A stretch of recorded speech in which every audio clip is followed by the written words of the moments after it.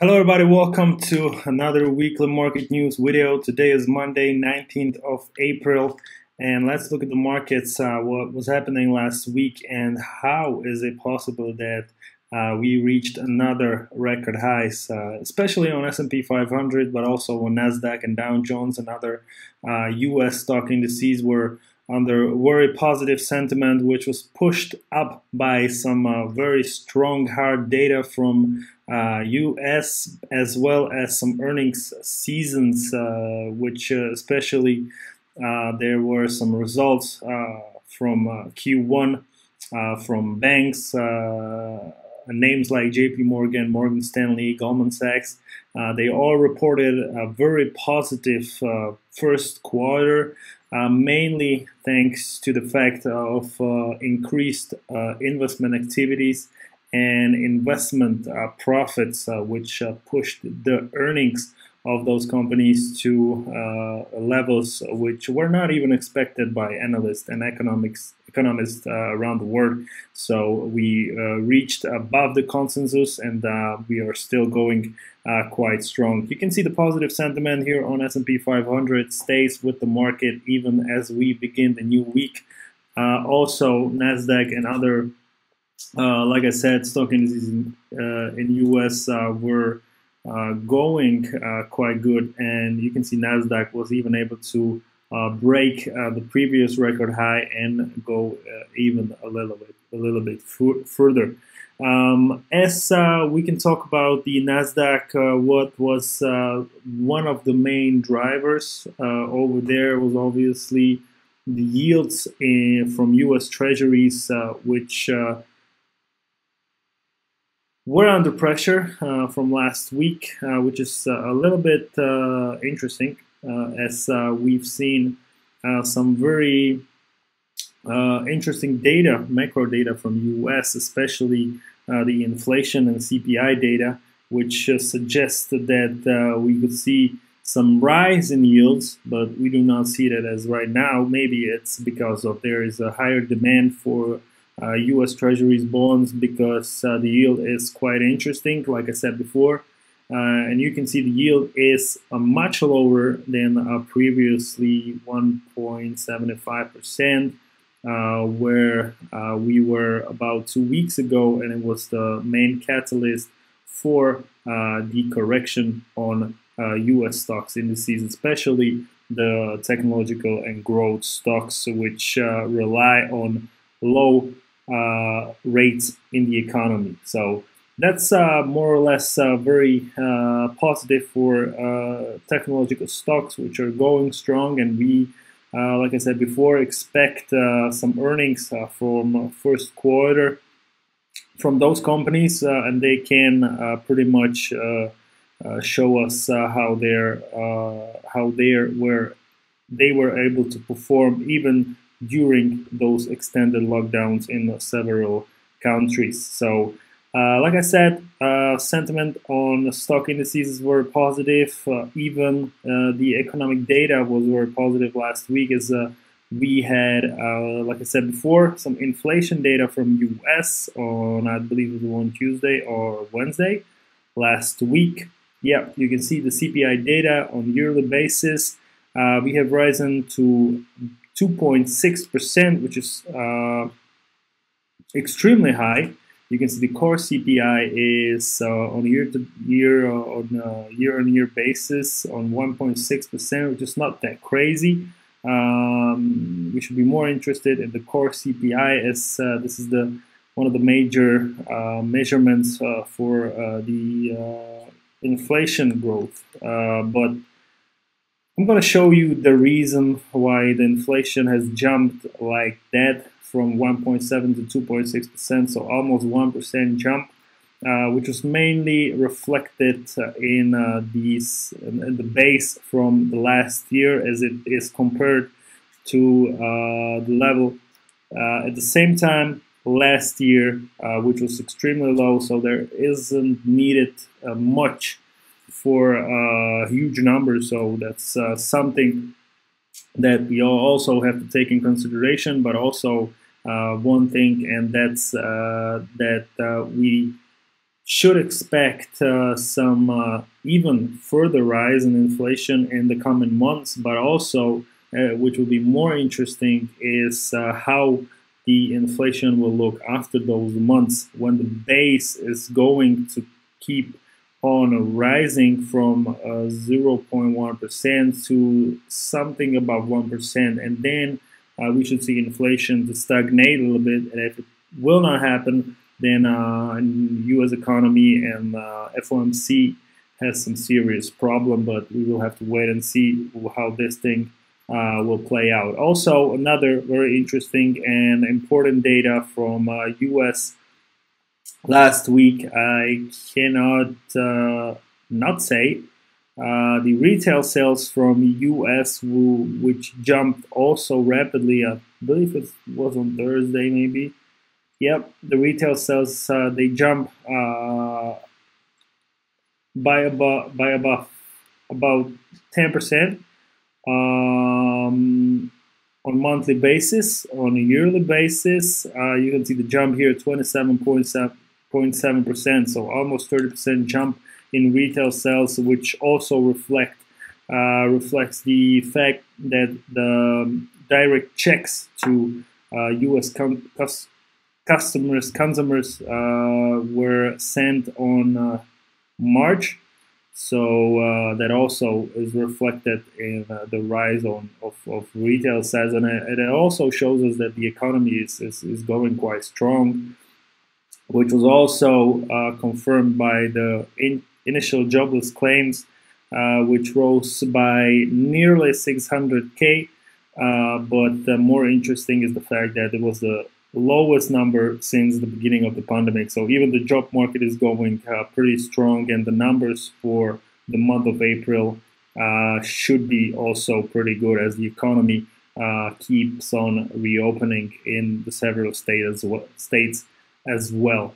On Friday, I believe there was not much interesting from the economics data standpoint. We obviously see some cool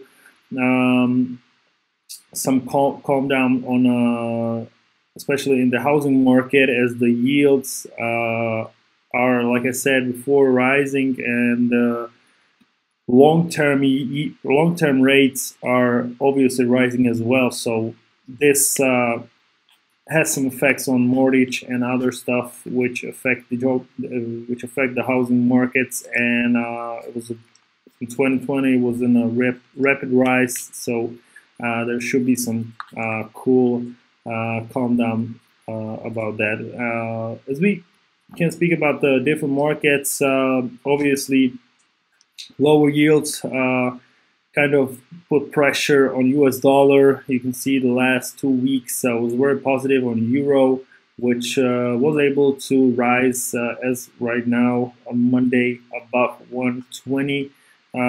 So another milestone for Euro USD. GBP USD is also experiencing some positive sentiment from the end of the last week to the beginning of this week. We can see we again broke some interesting resistance, and is going to erase some of the losses from the previous weeks. So we will see how the positive sentiment will stay with the market, and also on another different markets, different currencies. You can see the US dollar has begun the week very negatively, and also helps the other currencies to get some strength and get some gains over there. Oil is looking quite positive from last week. It has broken the symmetric triangle over here, and also the fundament is a little bit playing in favor of higher prices of oil, but nothing really that interesting, to be honest, as the inventories in the US decreased a little bit, which has its effect. And also OPEC has said that the cuts might go even further to the end of this year, as the AI has reported their new demand expectation for this year, and they increase their target, as this should mean the demand should more or less put pressure on prices, and if the supply is not going to change, it might be a problem a little bit for the price, and it can go even above $65–67 a barrel in the near term. So that's about it about the markets. Even very interesting was the situation on cryptocurrencies, as we were able to see. Let's look at the Bitcoin on the weekend. Over the weekend, some steep sell-off. Let's look at the measurements, how far we have gotten over there. On Bitcoin, it was about 20% correction. Right now, we are going above about 30% correction. So we will see how long can we go. Let's look at the different markets. Let's look at the Ethereum. More or less, the sell-off here was driven by the fact that maybe the positive sentiment was, you can see from those last days here, it was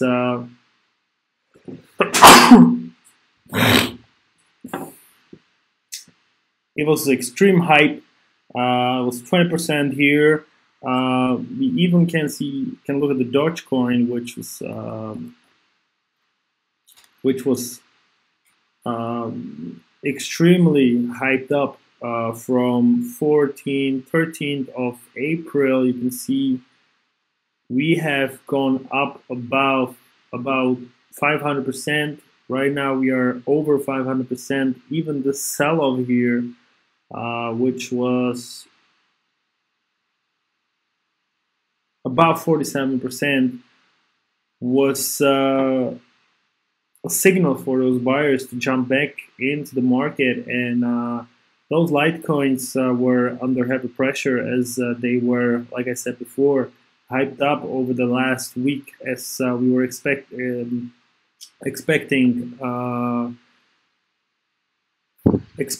the IPO or direct listing of the Coinbase company. And the Coinbase company, the IPO itself, not really anything interesting. Let's look at the market and how it reacted. Went up from the open to above 38–40%.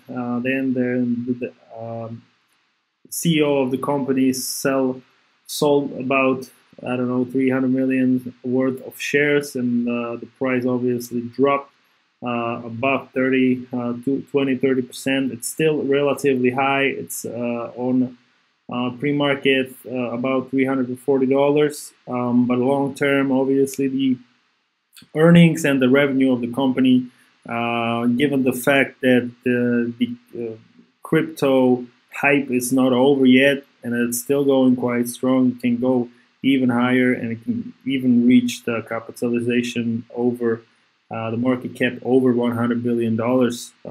So, yeah, that's about the Coinbase, and the fact that it helped push the prices of crypto to another extremely high levels, and maybe was a little bit the reason for the correction that we were able to see. So this will be it for the markets last week and this week. Let's look at the micro calendar and what we can expect from the week ahead.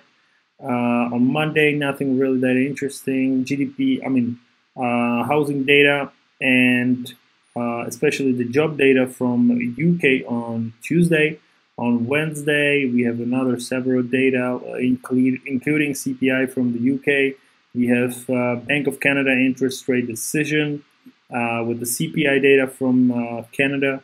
On Thursday, there is ECB meeting, so this will be quite interesting with the press conference. And on Friday, retail sales data from the UK, several market PMIs from European countries and housing data, new home sales from United States. So this will be it from macroeconomic standpoint.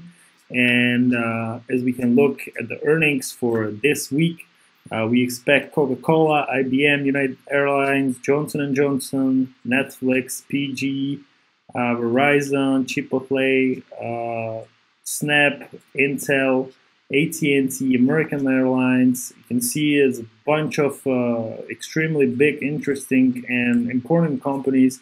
American Express on Friday, which should give us a different look of the economy and how it is recovering from the pandemic. So this will be it for today's video. I thank you guys for watching. If you have any questions, leave it down in the comment section below the video, and I will see you next week.